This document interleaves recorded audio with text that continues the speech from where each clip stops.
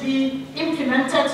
It is important that the age of criminal responsibility, for example, is aligned with that in the penal code.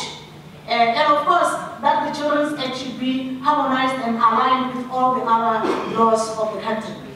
It is recommended that children in conflict with the law are consistently and without fail represented, legally represented at all sectors, in all sectors and all stages at all times. And this legal representation should be free.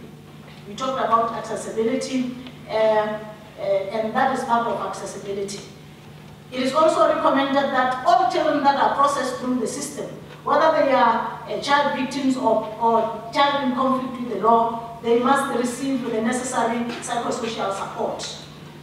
It is recommended that children's court rules be developed.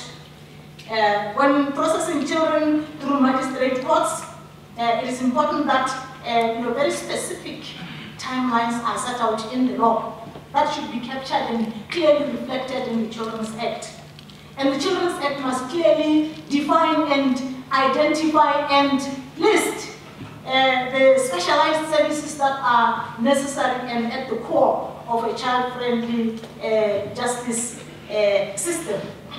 It goes without saying that a child-friendly justice system starts at the apex, governance and those responsible for the coordination of children's justice.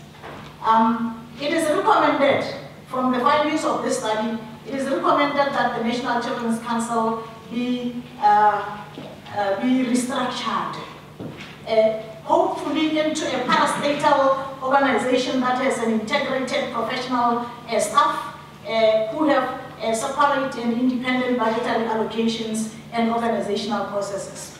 It is recommended that Children's Act and all the processes and interventions for children in the system are costed. How much budgeted for children, how much have we spent, how much do we need to spend in the future?